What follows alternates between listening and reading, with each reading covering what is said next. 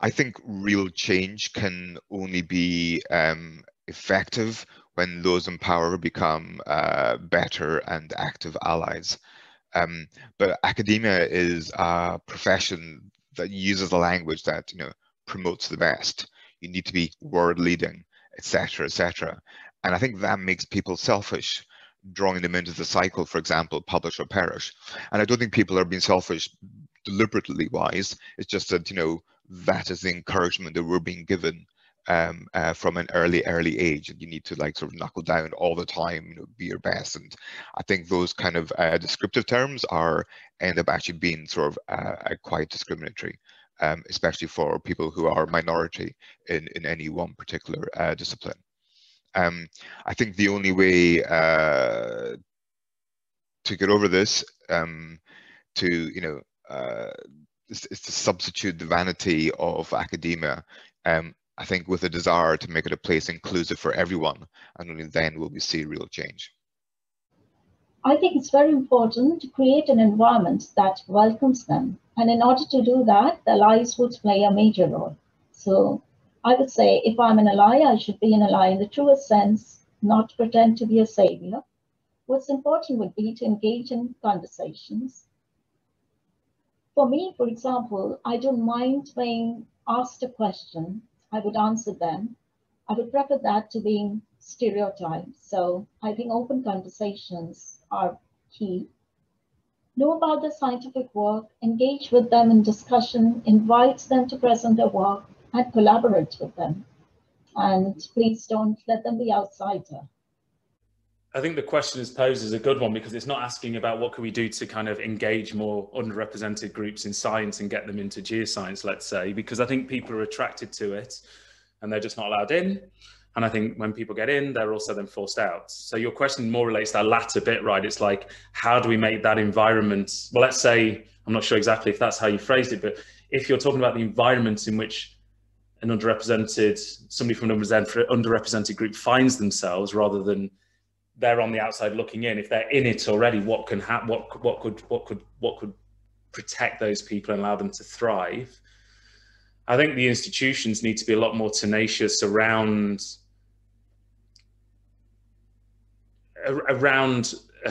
disciplining people for, how do I phrase this? Disciplining people for breaking the rules, let's just say, right? So if you have some policies in place around racism, around some aspect of discrimination,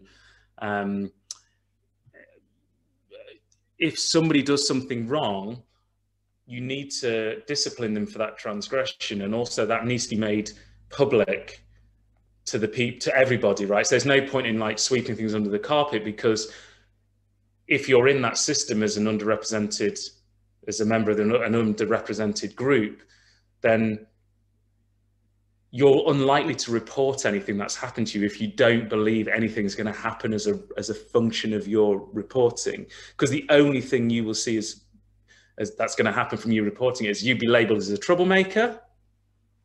The process probably you'll think that the process has found in favor of the other person, so it hasn't found in favor of you as the complainant.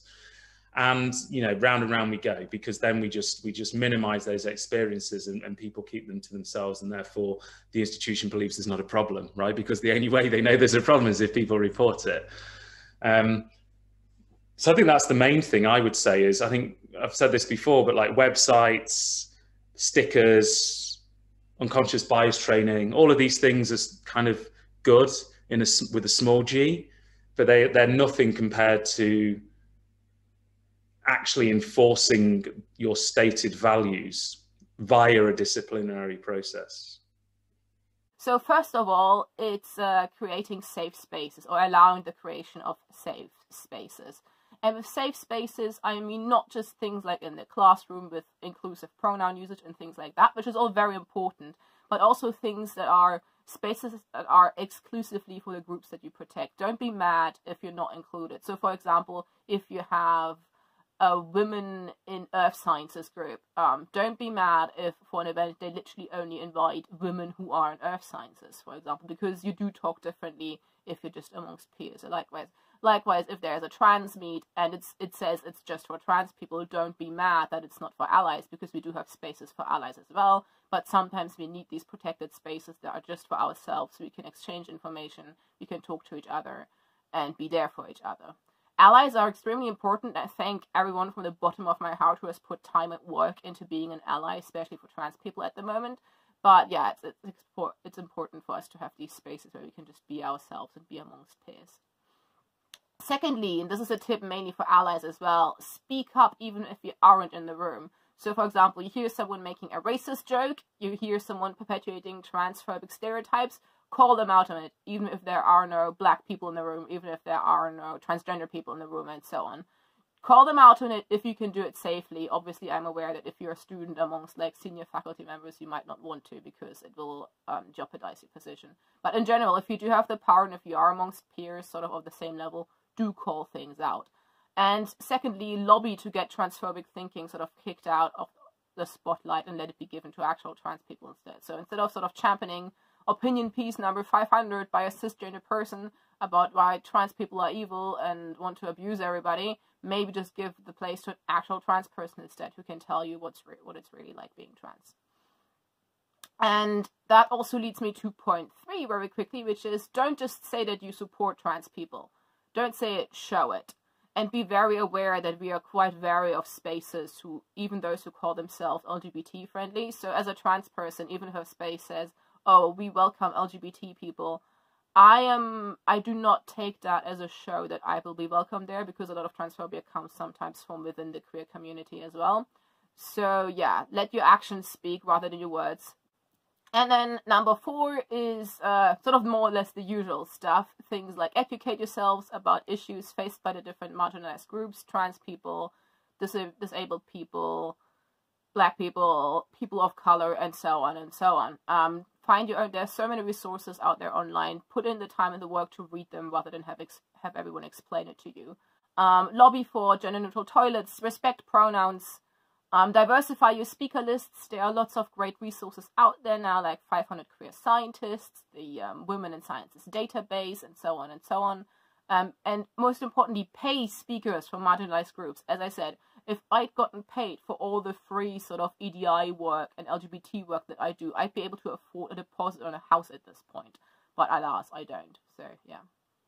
I don't know if it's about safer environment, but what strikes me most importantly is creating a space that is welcoming to underrepresented groups. And one absolutely crucial point there is to make a community that more resembles our students. The differences between the diversity of staff and the diversity of our student body is so stark. This is in geography at King's, but all over higher education in the UK and probably around the world. We have a wonderfully diverse student body, and the staff composition, for all sorts of historical reasons, does not look the same as our student body, and that really needs to be a priority.